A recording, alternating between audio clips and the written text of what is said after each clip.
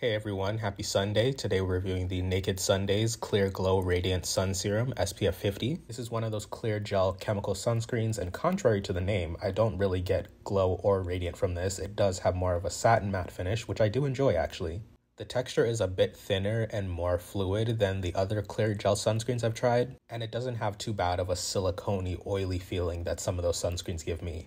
However, I do still feel some of the oily residue in my facial hair because it obviously doesn't absorb as well there. When I first got it, I thought this bottle was very comically tiny because it's only 30 milliliters, but I did now see that they do have a 50 milliliter option, so that's good. And my main big issue is that I did get some eye stinging with this sometimes while I was testing it, so definitely watch out for that. These types of sunscreens are just super easy to apply, so I can see the appeal of why people like them. Overall, this is pretty middle of the road for me when it comes to those clear gel sunscreens, but if you try this one for yourself, let me know what you think.